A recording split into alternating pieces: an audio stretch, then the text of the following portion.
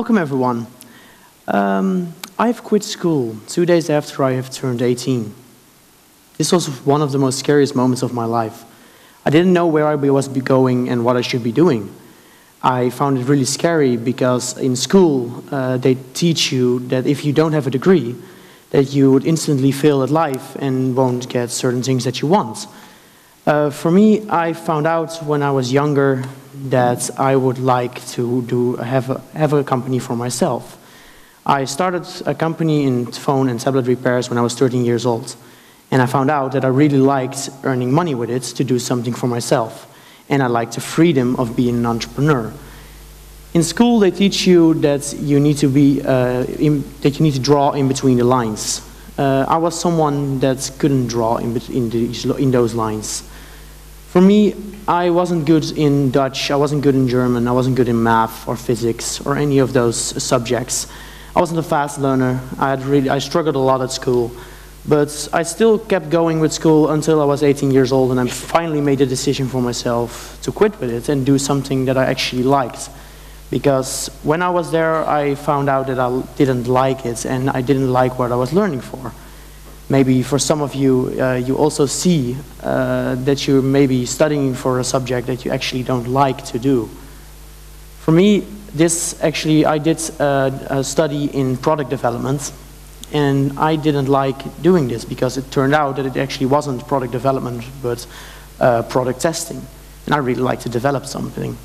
So eventually, what I did when I was 18 years old, I've quit school. I started in a family company. And in a family company, I got a lot of space to just develop myself and do things on my own. And what I did there was, I found out that I really like to develop something, and I really like to earn money for something and do something new. So what I eventually did was, I developed a Tesla that could drive on hydrogen. So what I did was, I picked out a fuel cell and I put hydrogen gas in it, it transformed it to electricity, and I charged the battery while driving. This was a new power source for driving an electric vehicle. And what it turned out is that for me, this was a new thing to do. I had to learn everything myself. It involved a lot of math, a lot of physics, which are two subjects I wasn't good at school. And eventually it worked out, and it worked. I got in the media, I got in the news, and a lot of news channels picked it up. And what I saw was that people actually liked that a young person of just 18 years old developed something new and actually, got the balls to just do something like that. And I went out and did those things. I developed myself more and more in the company, and I'm now one of the persons that actually runs it. So I'm now 19 years old, it's only 1 year later. And what I just want to say is that if you need to find something that you like, and that you also find something that actually develops you more and more. It might be school, but might be a job or with your friends. It doesn't really matter, but what the school system told to me was that I wasn't smart enough, and I wasn't good enough to do all those things that I wanted to do. Because I had the dreams, and I wanted to do big things, and they always said to me, you can't get them, you can't do those things, and you can get it out of your head, and maybe just study for a job and do that. But eventually it turned out that I actually could achieve those dreams, and that I could do what I wanted if I just tried.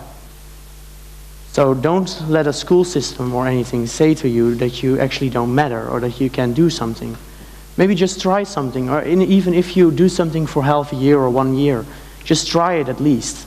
As long as you try it, and that you can say in the end that you actually did it, and that you it didn't work out, maybe it works out, but as long as you don't have the regret of not doing it.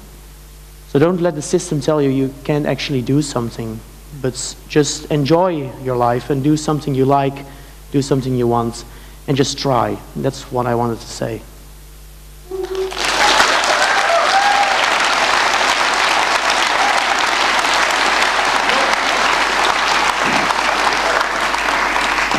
Groot applaus en diepe buiging voor Max. Yes.